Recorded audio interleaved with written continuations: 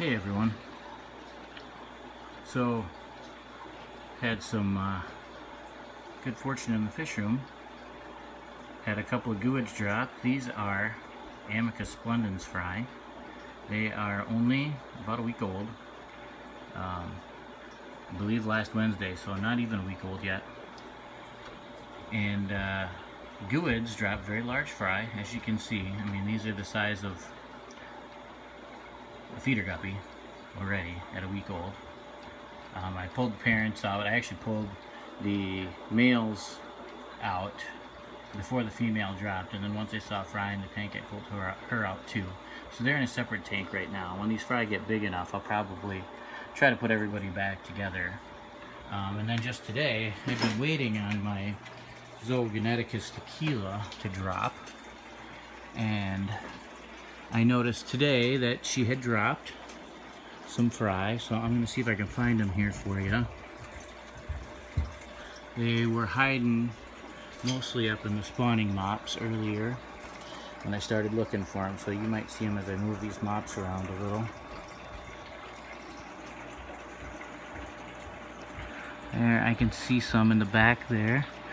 And the green, the really bright green mop, you can see some in there. There's some near the top. They're younger, so a little smaller, but still pretty good size for just born today.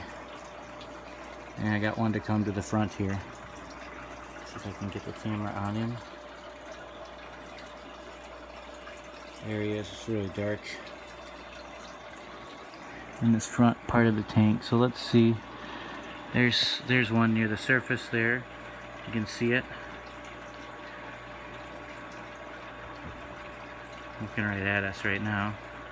They actually look pretty similar to the splendens fry. They're kind of spotted right now. Ameca splendens, not to be confused with betta splendens or any of the other fish called splendens. So there's a little view of the Gooeids. Let's see if I can get you the parents here. Move the light over. The tequila parents are in here. There's one of the males right there in the front. So that's what the male looks like. When they're in breeding dress, they'll sometimes turn charcoal gray, except for that orange on their fin.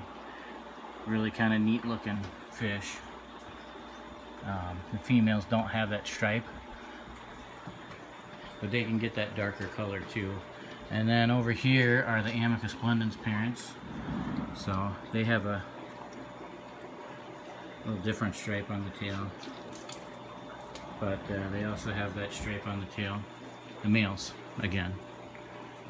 It's usually more of a yellow than an orange, but I have seen more orange ones too, so it's a little variable. There's the parents for the Ameca splendens. So hopefully we will have some Gooeids available in the future. Thanks for watching.